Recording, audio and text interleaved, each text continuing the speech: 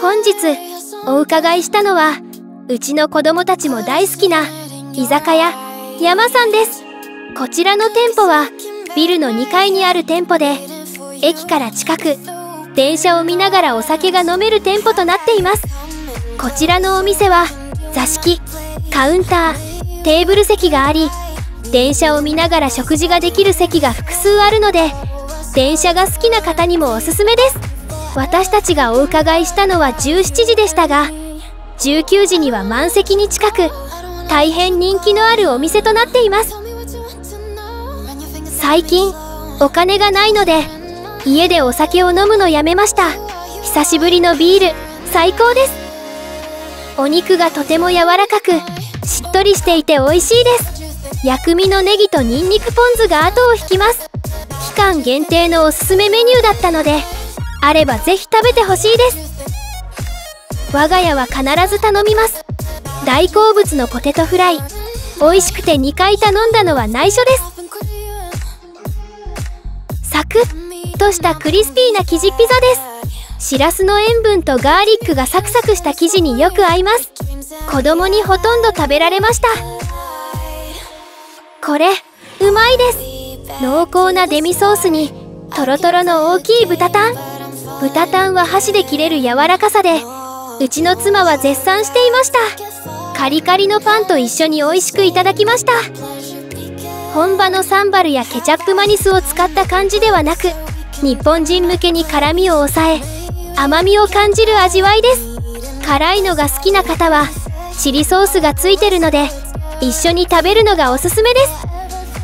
本日のおすすめ、お刺身の5点盛りです。こちらのお店に来たらお刺身は絶対です。鮮度の良い厚めにカットされたお刺身は脂が乗っていてプリプリです。5種類何のお魚か案内してくれましたが忘れました。どれも美味しいのでぜひ頼んでみてください。店員の女の子におすすめを聞いたらこちらを教えてもらいました。今回私が食べた中で一番です。低温調理で仕上げたレバ刺し、最高でした。まったりとした濃厚な味が口いっぱいに広がり、あなたを幸せにしてくれること間違いなしです。この美味しさで500円は安すぎです。最後に頼んだのがトロタクタワー。ネギトロとたくあん、美味しいのですがご飯が欲しくなりますね。そんなことを言いながらも全部食べました。どれも美味しかったです。場所のご案内です。電車の方は小田急線総武台前駅を降りて南口から徒歩1分の距離にあります。車の方はお店の周囲に有料パーキングがあるので、お酒を飲まない方はお金を払って利用してください。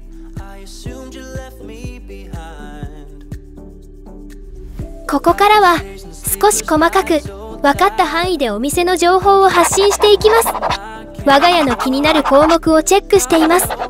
訪問日から変わっている内容などあると思います。参考程度にご覧ください。今回のお会計はマイナンバーでもらったポイントでお支払いしました。持ち出しはゼロです。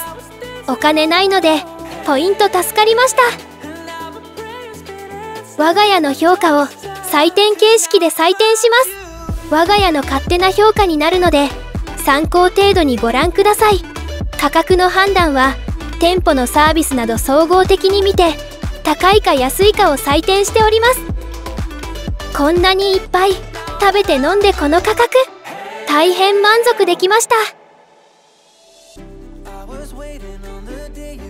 最後にメニューを見ていきます。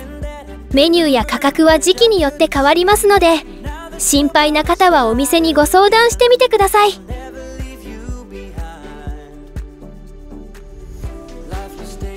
最後までご視聴いただき大変ありがとうございます。皆さんのおすすめや気になるお店がありましたらコメントに書き込みいただくと幸いです。今後の訪問先に検討させていただきます。